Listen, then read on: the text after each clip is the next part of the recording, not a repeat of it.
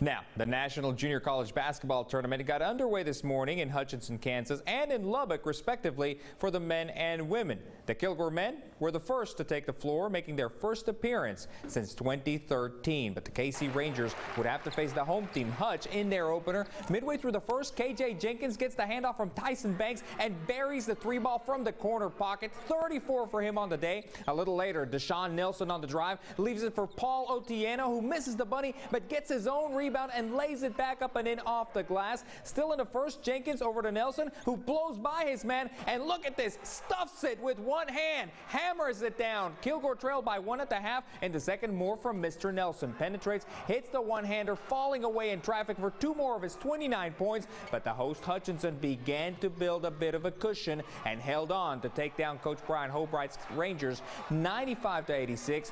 Kilgore wrapping up a great season at 17-6.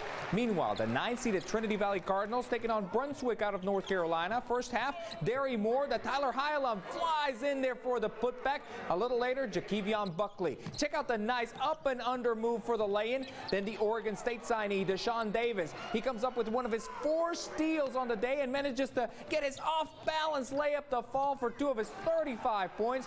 Then Moore doing some serious work down low.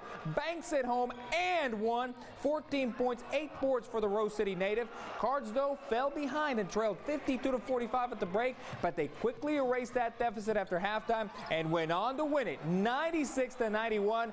Trinity Valley advances to play number 8 Cowley, Kansas at 4:30 p.m. tomorrow. And hey, how about the Texas Longhorn volleyball team? They are Final Four bound for the 9th time in the last 13 years as they beat Nebraska today 3 sets to 1.